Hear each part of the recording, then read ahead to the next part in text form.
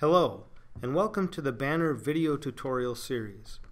This video was designed to help you become more familiar with the Banner Vision Manager software used by the VE series Smart Camera.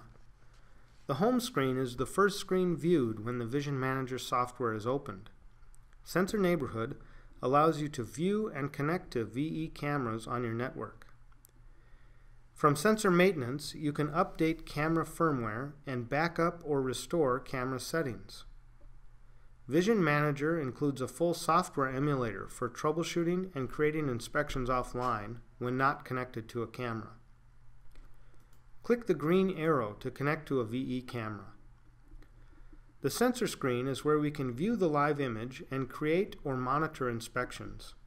Inspection Summary gives the current pass-fail status of the inspection, as well as historical results. From Tools and Results, you can add tools to the inspection or modify existing tools.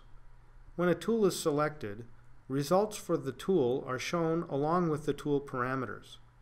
Use the Inputs tab to configure the tool and the Test tab to define pass-fail conditions.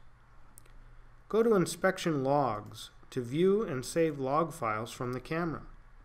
The Vision Manager software can display log files even when not connected to a camera. From Inspection Management, we can view the inspections saved on the camera and copy or delete them. Transfer allows inspections to be moved between the camera and a PC.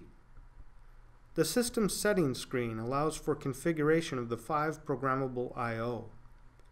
From Communications, you can adjust Ethernet settings, enable Industrial Ethernet protocols, and control the image export function. The VE camera has a comprehensive system log, capturing settings changes, system errors, and more. Thank you for watching this Banner video tutorial.